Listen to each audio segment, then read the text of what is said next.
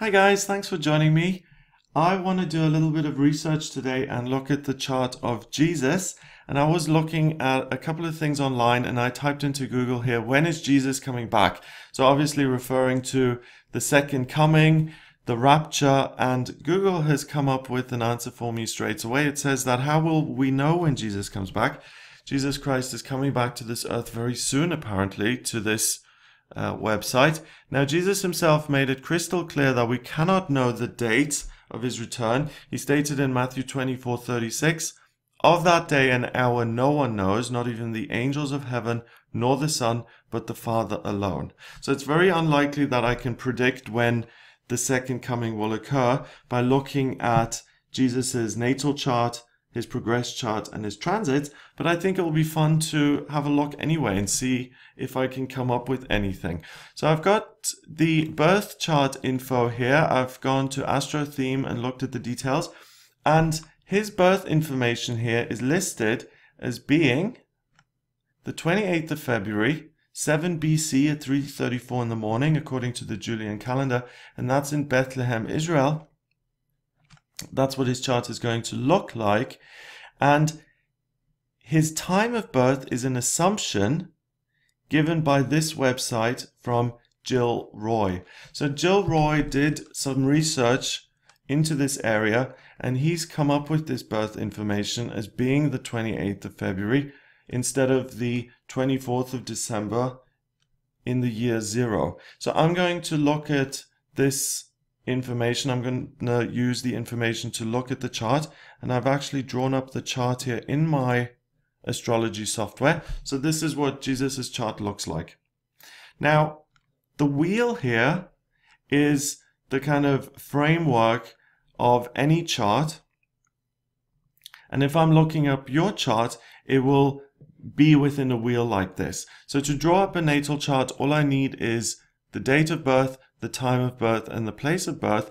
And what that does is it gives me a snapshot of the sky at that moment. So this chart is someone standing in Bethlehem at 3:34 in the morning on the 28th of February in the year 7 BC, looking up at the sky, and this is what the sky looked like right then. So this is the snapshot of that. It's split up into 12 chunks, the 12 houses here, and that's what the sky is, and that is a moment in time that will always look that way. If I put in your birth info here, I will have a different picture. The sky will look different, and that's really important in terms of what you come into this lifetime with, what your aptitudes are, what your challenges are, what you're going to be working on, what your life purpose is, what your vocational aptitudes are. It's really has a huge significance in what you're going to experience on this planet, and it's a blueprint of the soul.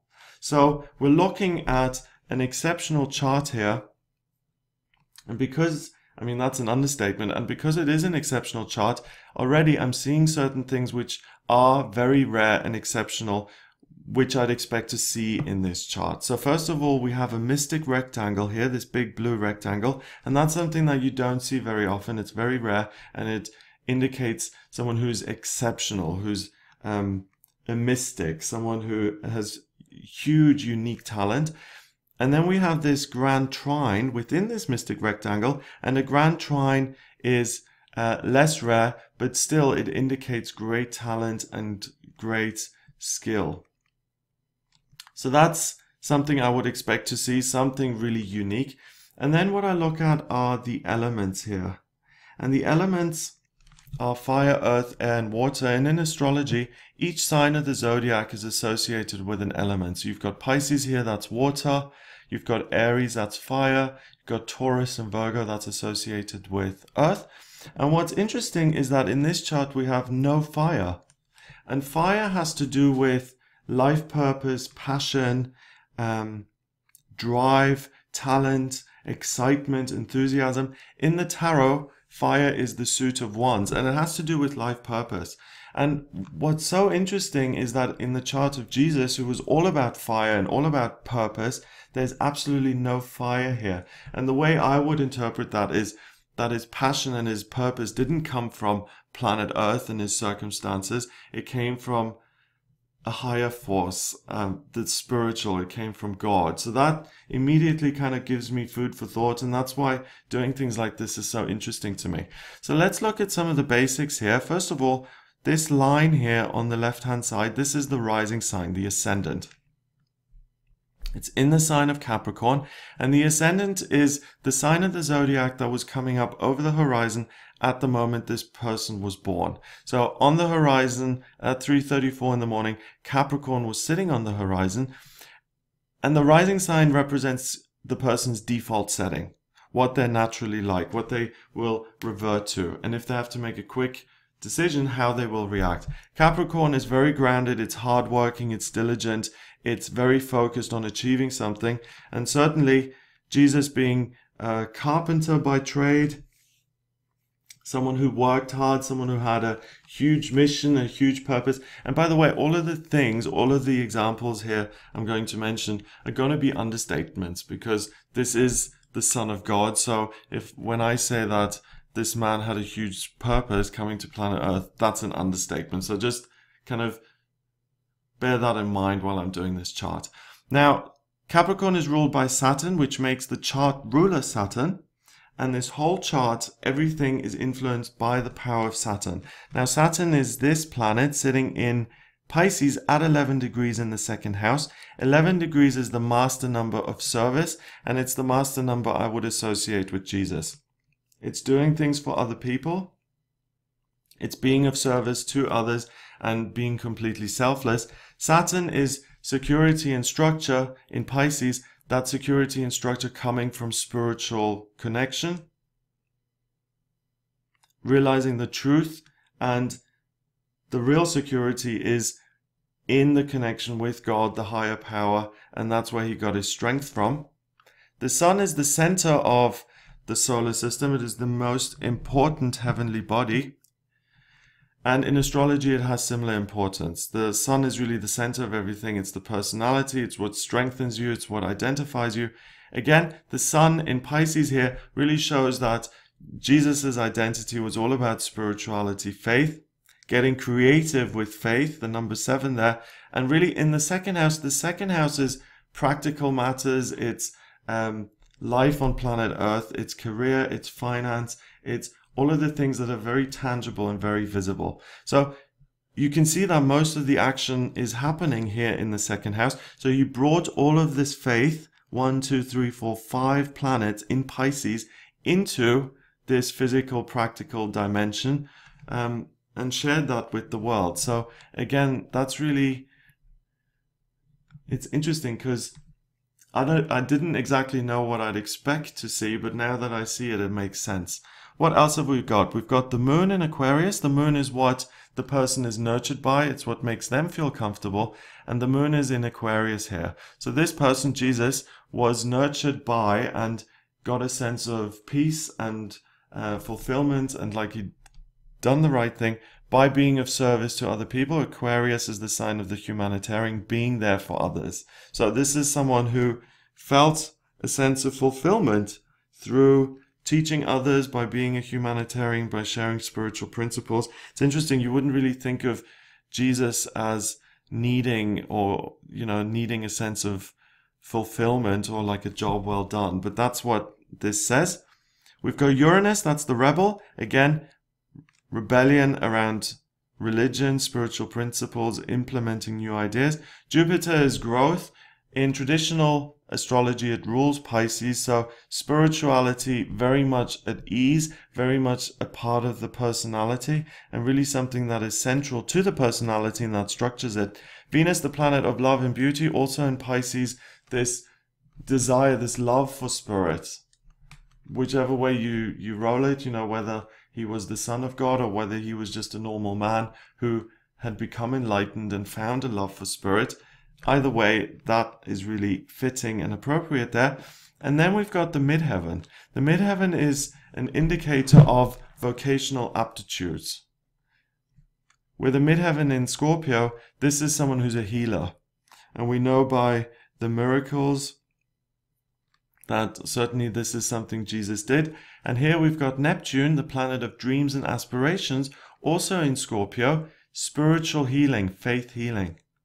Now, the south node and the north node is interesting because that looks at past lives and reincarnation and purpose for this lifetime. So the midheaven is a great indicator of what that person is going to be good at when it comes to career and jobs and work. The south and north node has to do with life purpose and what you're trying to achieve. So sometimes the two are one and the same. So let's say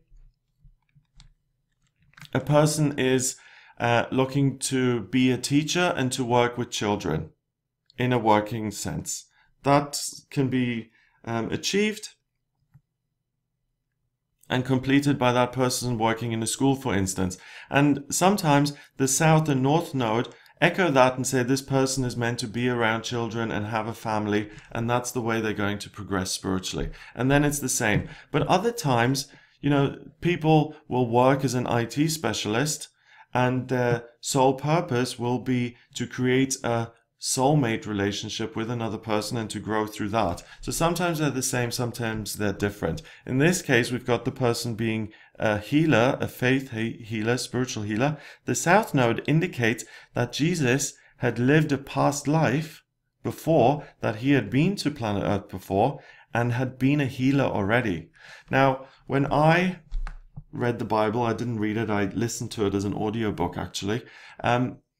And there were parts in the Bible where there was discussion about Jesus coming back, being a reincarnation of someone else, especially a reincarnation of Elijah, if I remember correctly. So there was talk of him being here before, and that certainly is echoed in this chart. So according to the astrology here, there's a strong indicator that this wasn't Jesus's first time to planet Earth. And the North Node says that what he was trying to achieve was to create a practical brotherhood of man, the human family, people, individuals as part of one great whole. And certainly, I mean, without getting into the theology of it, you know, what he did in terms of his sacrifice and bringing humanity together as one family. And I know we can argue about the effects of religion and all of that stuff, but according to this chart, the purpose, the goal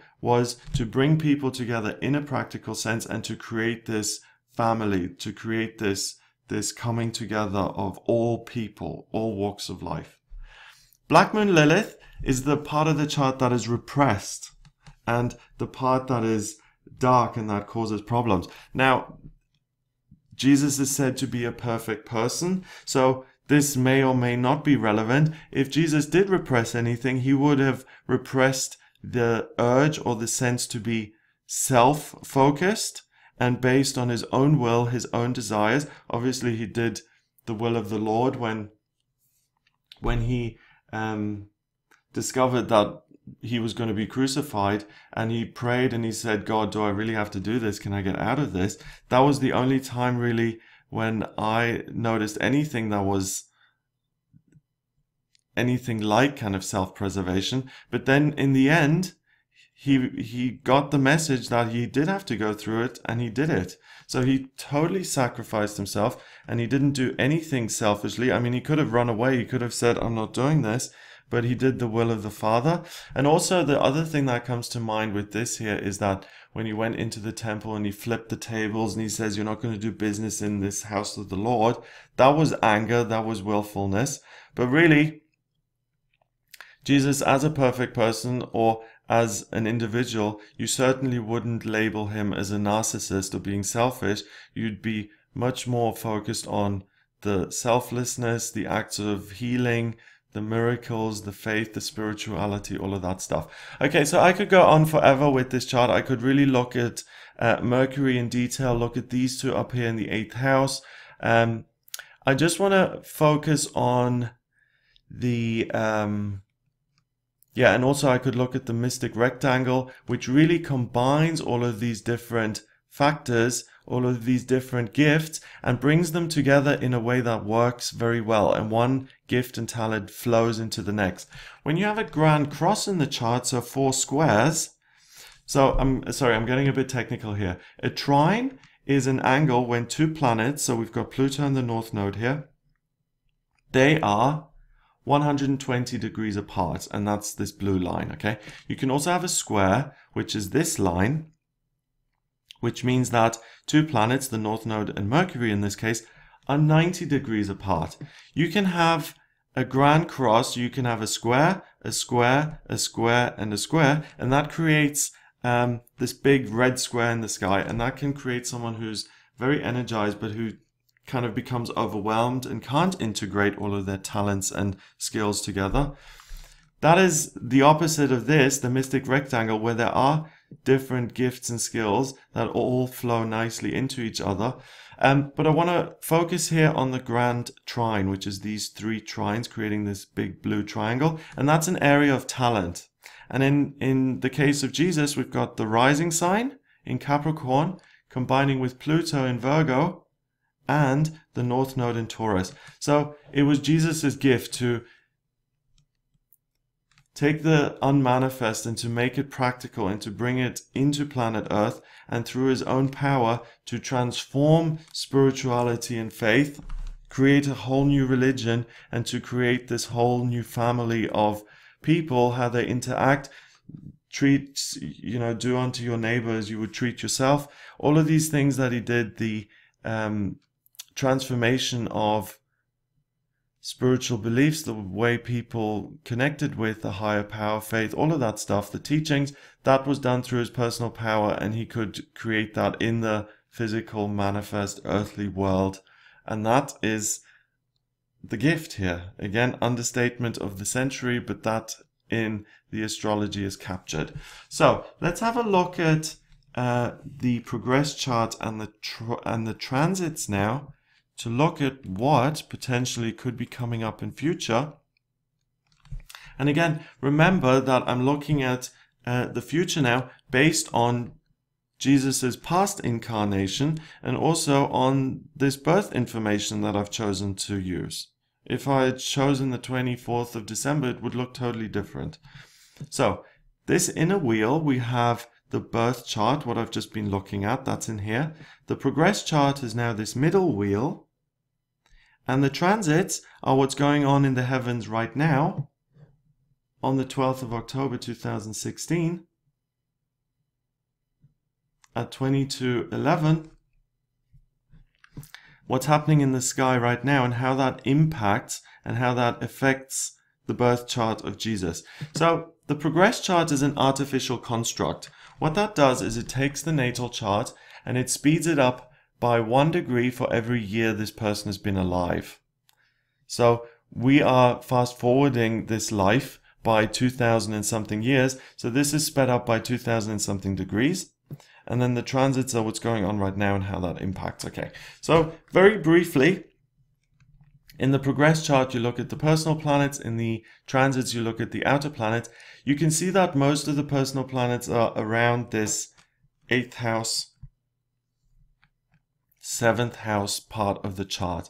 And really what that says to me is that there's a bigger focus on kind of the institution of humanity, and that there's more focus on that now. And that is an indicator that Jesus as a spirit, as an energy per se, and again, this doesn't really, it only resonates with me in the sense that his consciousness is becoming more focused on humanity rather than less focused. So that doesn't say a great deal, but it says that it's more likely that there is a second coming rather than there not being a second coming.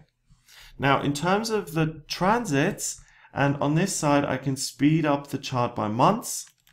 You can see the planets moving there, or I can speed it up by years. Okay, so the first thing that you could argue is, and I look at the big planets here, I look at Jupiter, I look at Saturn, Pluto, Neptune, and Uranus. So the first thing here is that Pluto went from the 12th house into the 1st house in Capricorn sometime in 2000 and, let's do it by months. So Pluto jumped over the rising sign in February 2014. And you could argue that Pluto, the planet of transformation, going into Capricorn means that something could happen. That the unmanifest could become transformed into something physical in February 2014. Now, we were around in 2014 and there was no rapture, so that would have been a faulty interpretation. But I could see that as, oh, you know, Pluto changes, so things become transformed, things become manifest. Now, Pluto stays in that first house for a number of years. It moves very, very slowly. Pluto is the furthest from the Earth, and it has the slowest kind of movement, and it stays now in that first house until 2037. So do you see why it could be significant that Pluto jumps from one house to the other in February 2014? Because it then stays in that sector for 23 years. So any kind of jump from one house to the other would be significant. So if I'd said Jesus is coming back in February 2014, I would have been wrong. Saturn is the next thing. Saturn moves quicker. As you can see, Saturn kind of hops around here. And Saturn is going through the 10th, 11th, and 12th house over this year and the next couple of years. And Saturn moves into the first house of self in January 2019. So again, there's potential for something to become manifest, plus it joins Pluto there. So there's potential for the physical, the tangible, to be transformed and become more solid and structured. Jupiter is not going to be so relevant here because it moves very quickly. And Jupiter is growth and good luck and good fortune, and you can see it zips around the chart. This is the quickest of the outer planets, and I would say the only time it's really relevant here for what I'm looking at is when it joins these other big players here, and it does that in April 2020 when it joins Pluto and Saturn and the personal planet Mars in the first house. Now, the Jupiter-Saturn connection, these two joining each other, that's quite rare. That happens once every 20 years. It's called the Grand Conjunction.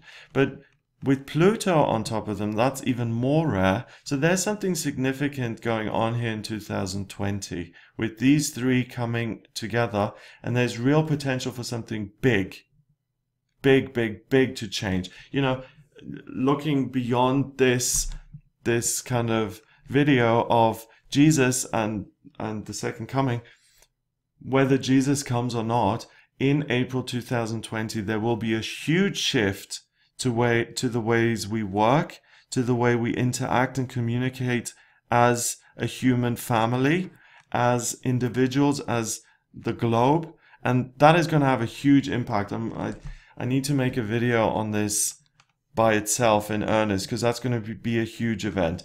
And I mean, if we're looking at this, it could very well be that this is when it happens, because something big is certainly going to happen. Now we've got Neptune in the second. Neptune is dream and aspiration. The second is the real world. And Neptune sits in that sector until, there we go, it moves over, until May 2024. So Neptune would argue that nothing is going to materialize until 2024. That kind of puts a line through that big, great conjunction here, including Pluto, because it says everything is going to be dreamlike and nebulous in this sense until 2024. So forget it until then. And then finally, we've got Uranus in the fourth here, causing unexpected things, and unexpected things in the sense of family and the way people interact and what Jesus's purpose was when he was alive. So that's difficult to assign a meaning to, because it's anything could happen. But Uranus sits on top of his progressed Saturn in 2025 here. Well, when exactly? In June 2026, 2 degrees, 2 degrees. That could be significant, although personally it doesn't really speak to me that much. Let's move up a couple of years. Let's zoom ahead now into the 30s. Still got Pluto there in the 1st. Got Saturn in the 5th now. Jupiter in the 10th. So we've got Neptune in the 3rd. That's more promising than when it was in the 2nd, because it's now in Aries and things being communicated possibly. So that 2020 is significant. Now it doesn't really strike me as particularly tumultuous or momentous. Let's go even further into the future, 2036, 37. We've got Pluto in the 2nd. Okay, so Pluto goes into the 2nd here in March 2036. So something significant can really change in the way we operate here on planet Earth in March 2036.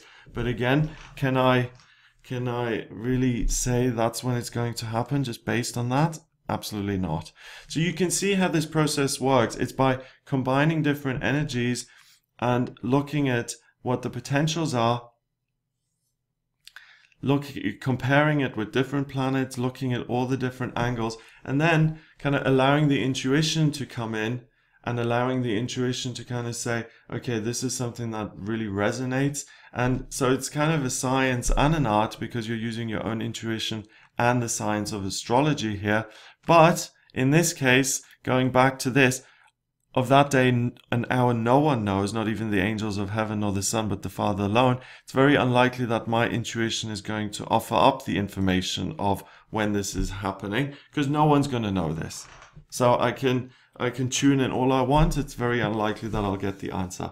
So let's see what happens. 2020, whether this happens or not, something really significant is going to change in the way we operate, especially as human beings in a working sense, and how we work here on planet Earth and how we make things happen. So whether we discover, a renewable source of fuel, or we discover a way of communicating with each other that is totally integrated. So for instance, in 2020, if they come up with a chip that we all get implanted with at birth, that immediately and always connects us to the internet, and we start communicating telepathically through this global internet or whatever it is, something big like that is really going to shift the way we operate significantly. That grand conjunction happened in 1981, and that's when computers and mobile phones and all of that came around, and that really, really fundamentally changed the way we communicated. So something big is happening in 2020. So no, I'm not making a prediction that the world is going to end and that Jesus is going to take over, but I am saying that something big is likely to happen then. Yeah, I think I will make a separate video on that and see what the potential options are, but I hope this has given you an insight into how the charts work, what all of this looks like, and the way kind of meaning is assigned to different things happening via the planets, the signs, and the houses. Thanks for watching. Have a wonderful week, and I will speak to you here on the channel for the daily tarot readings that I do, the weekly horoscopes that I do, the monthly horoscopes for each sign of the zodiac, and all the other little videos that I do, just like this video. Have a wonderful week, and I'll speak to you soon.